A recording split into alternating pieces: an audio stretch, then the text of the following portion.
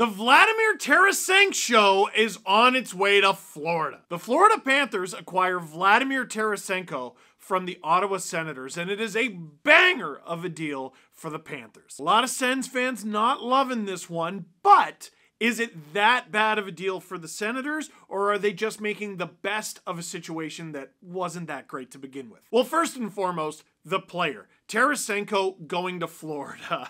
And I didn't even realize this. I knew Tarasenko was on a one-year deal. I knew he was a pending unrestricted free agent.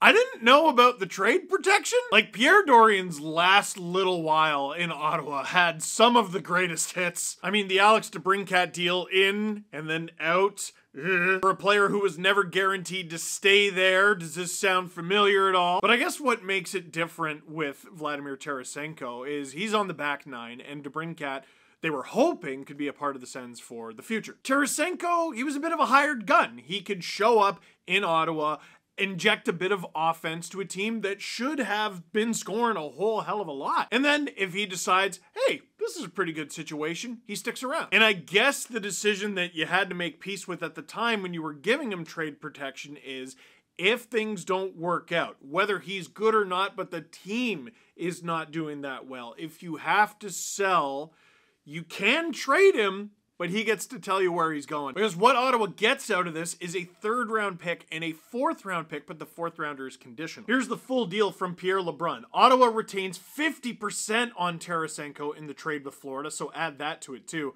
Going to Ottawa from Florida, a 2024 fourth-round pick, which becomes a 2026 third-round pick if the Panthers win the Cup, and a 2025 third-round pick. Basically, if the Florida Panthers win the Stanley Cup, the Ottawa Senators' third-round pick moves back 2 years, but moves up 32 spots. Potentially more if there's expansion over the next couple of years, I guess. Look, it's something. It's definitely something for the Florida Panthers, who at times have been talked about like they're a one-line team, or at very least there's a few guys doing a lot of the offensive load. I really don't think the Panthers have many weaknesses. I think they're a strong Stanley Cup contender. If there was one perceived weakness, at least to me, a little bit of depth would be nice. Tarasenko, perfect. Perfect. He adds to their offense. He adds some experience because he won a Stanley Cup in 2019, don't you know? And the dude is not washed. 17 goals and 24 assists for 41 points in 57 games so far with the Sens. That's pretty good. How does he adjust to the Florida Panthers? Well, I guess we'll see. In 69 games last season, he only had 18 goals split between the Blues and the Rangers. Only 8 of those goals coming in the 31 games that he played with the Rangers. But 21 points overall, 21 points in 31 games. That's not bad. And he put up 3 goals and 1 assist for 4 points in 7 games in the Rangers' first round loss to the Devils. I mean, this is Bill Zito just doing a great job, honestly. Not only does he identify like a good player, a solid player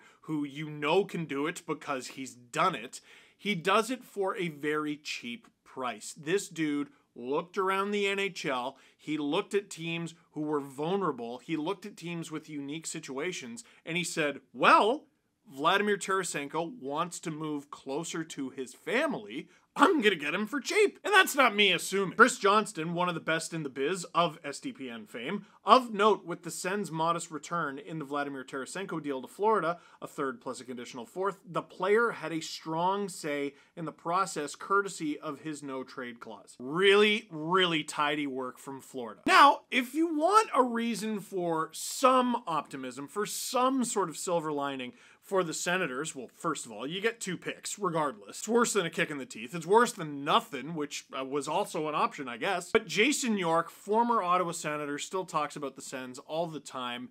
I thought he had a really good insight here. Here's what he said on Twitter. People forget, if Pinto didn't get suspended, the Sens probably would have had to move Joseph for peanuts. The Tarasenko deal was dumb to begin with, and you threw in a no trade just to make sure you handcuffed yourself at the deadline. Big name chasing with no plan at its finest. Now, I know what you're thinking. Steve, that doesn't sound like silver lining at all. Well, it is. Number one, the dude who put you in this position, the dude who signed Vladimir Tarasenko, gave him the trade protection and everything, handcuffing you at the deadline and building a team that hasn't been able to contend for a playoff spot this year, he's gone. That was Pierre Dorian. He's gone. So, yes, it was a mistake to give Tarasenko that deal. It was a mistake to give him the trade protection.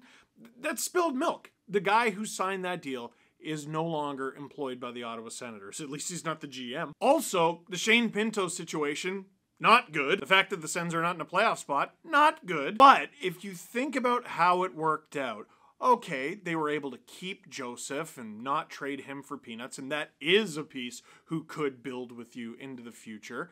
And at least you get something for Tarasenko, and all right, it's looking a little rosier, isn't it? And it's not like the Sens want to tear this thing down to the bones either. This year workout? No, not at all. They want to be right back to contending for a playoff spot, at very least being in the conversation next season. Not to mention, there's still 2 days until the trade deadline. Who knows what else Ottawa has in store? And who knows if the Florida Panthers will add even more, because they did not break the bank for this one. 2/3, but potentially just a third and a fourth for half of Tarasenko's salary, dude. They're a cup contender. They're absolutely a cup contender. But for now, that is it for this one. Thank you very much for watching. Click like if you like this video. Click subscribe to SDPN if you really liked it. And tell all your friends that I got at least 2 more videos to shoot after this one, and maybe more, because today is apparently the de facto trade deadline day. Except we're going to have trade deadline coverage on Friday. Regardless, even if there are no trades left, we will talk at length about how things are shaping up. There will be content.